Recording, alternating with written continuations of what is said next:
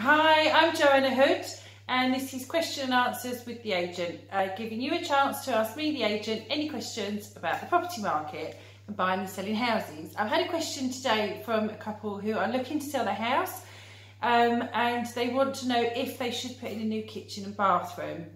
It's not a yes or no answer to that, I'm afraid. It really depends what you've got already and what your target market is.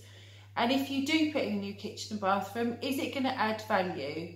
So if you're looking to sell to owner-occupiers, obviously they possibly might want to invest themselves. You know, there's so many different options available now that it might just not be worth doing it. It really depends what you've got. Personally, I'll try and make the most of what's there.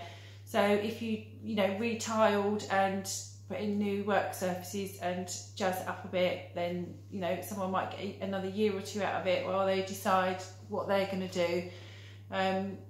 But yeah, it's not an easy question to answer. More than welcome if you want to drop me an email, some photographs of what you've got, what you're thinking of doing, to have a look at it in a bit more detail for you.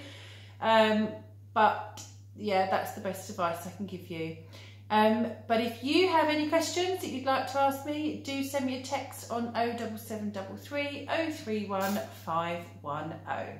Thank you.